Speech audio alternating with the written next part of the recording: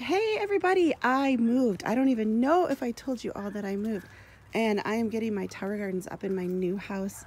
We have 2.5 acres. I love it, love it, love it. And I have lots of space for my towers, but I want to put them in a convenience place.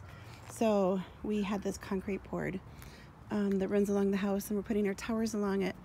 But I'm going to plant strawberries, and I want to show you guys exactly how to plant strawberries. We have some new recommendations.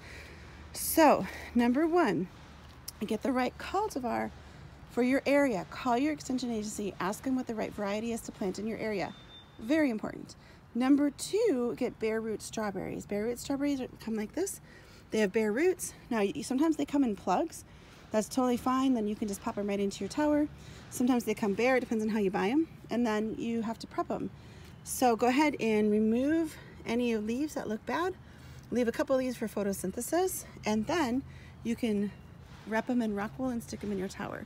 So you want to go ahead and break the rock wool in half, stick a couple plants in there, 1 or 2 plants, and then leave the crowns up above the rock wool, and then stick it right in your tower, and that's pretty easy to do. Number 3, lots of sunlight, lots and lots of sunlight. So I've got 4 towers out here, actually 5, because I have one right there. And the most important thing is making sure that we get 7-8 hours of sunlight on those towers. It's going to really affect production. Number 4, that might have been 4 already. Number 4, water. Set your water to 15 minutes on, 45 minutes off, because they don't like to be wet. And number 5, pH.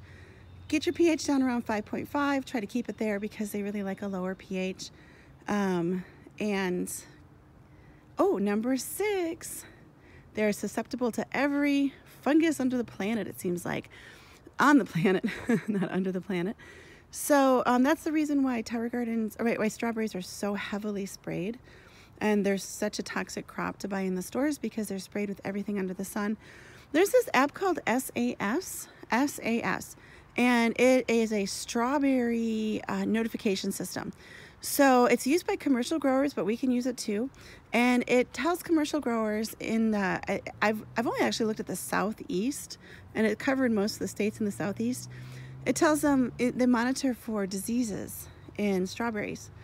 And then they say, okay, this disease is here, so spray with this. Now, we don't have access to those pesticides, and we don't want those pesticides because they are toxic, but we can use some organic alternatives. So if you figure out, it'll tell you exactly what disease they're finding in the fields near you, and then you can preemptively spray. I like to just go ahead and use fungicide on my strawberries. You can use like neem and oil is a real mild fungicide. So if you want to use that, then alternate with a stronger one. You can get fungicides and already mixed up in sprays or organic from the store.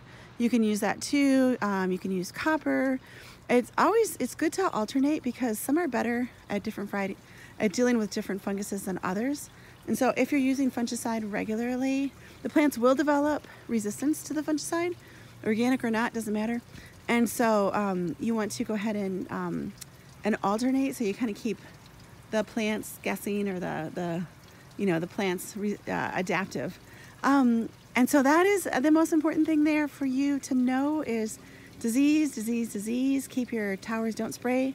Don't let water spray your towers. Don't use don't let the sprinklers hit your towers. Make sure they dry out during the day. Make sure there's lots of airflow. Make sure they have plenty of sun, and that will really cut down. Make sure you use some controls, like just cutting off leaves when you see disease. Make sure you keep an eye on them, because if they do get diseased, then you're going to want to spray right away. But spray preemptively. That's probably the only crop I would tell you to do that with.